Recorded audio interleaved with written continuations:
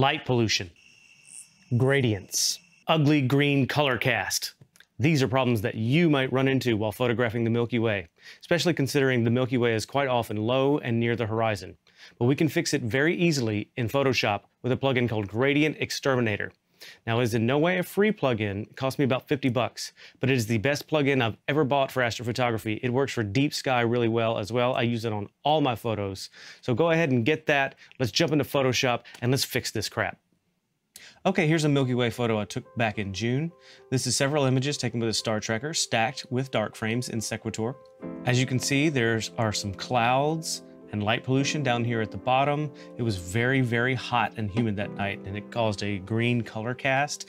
So let me just exaggerate that, because the first thing I usually do when I'm editing a Milky Way photo is I create a copy by hitting Control-J, Command-J on a Mac, and then I'm gonna do a curve stretch by hitting Control-M or Command-M, and I'm gonna just bring this up.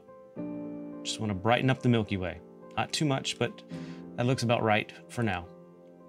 Now you can really see all the bad color problems in this. This looks hideous. I'm gonna try to bring some of them down with levels. I'm gonna hit Control-L. Bring this in as close to the data as I can.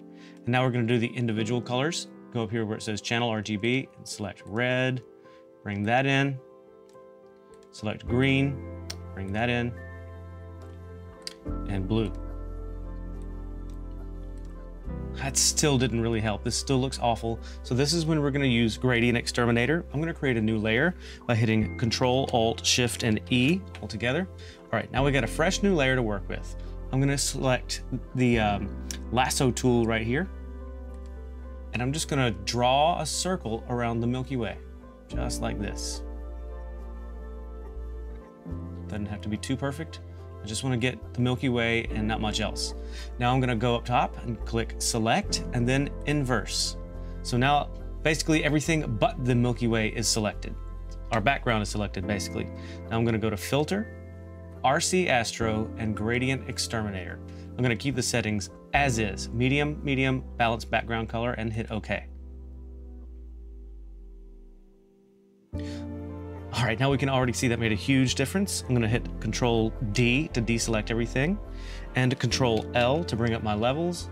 I'm just gonna scoot this in a little bit. Click OK. And there we have it. This looks incredible and very natural. So let's look at the before and after. This is before and after. Now you can really see how powerful of a tool Gradient Exterminator really is. Now you can go about doing the rest of your editing. But will this work on a photo with a foreground? Well, let's just see. Here's something with a very simple foreground. As you can see, there's lots of light pollution in the distance, just on the horizon. Let's try this same technique. I'm going to draw a circle around the Milky Way here. Same process, select Inverse, Filter, RC Astro, Gradient Exterminator. I'm going to select OK. Now that made the ground kind of look like crap. I'm going to hit Control-D to deselect, Control-L, bringing these levels a little bit. See, that just does not look good. And there might be one way to save the photo, save your foreground at least. And you can do that by creating a layer mask. Come down here to create layer mask right here. Go over here and make sure this is set to black by clicking this button right here. Select your brush tool. Keep your opacity at maybe 50%. And you use your bracket keys to change your brush size. We're gonna paint the foreground back in.